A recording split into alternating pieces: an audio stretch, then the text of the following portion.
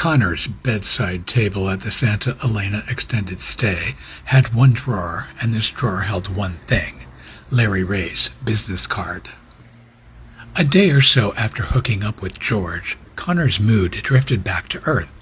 He realized he needed a man with stability, no matter what happened or didn't happen in those hoped-for continuing liaisons. The man of his dreams would stay married regardless.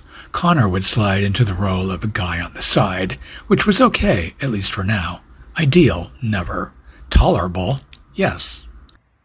What wasn't tolerable was uncertainty and its déclassé cousin, poverty.